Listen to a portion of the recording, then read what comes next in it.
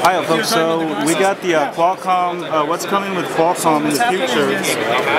This is actually showing you 3D outputting to an HDTV.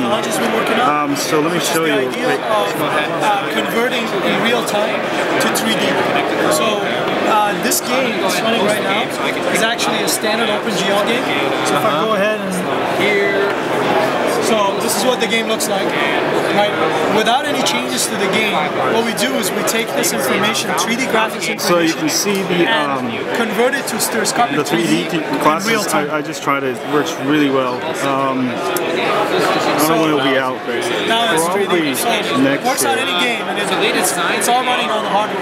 Anyway, watch out for that. You don't have to change your game. You just your OpenGL game becomes 3D in real time. Those are outputting the two different screens to the LCD. Grab a set of 3D glasses and check it out.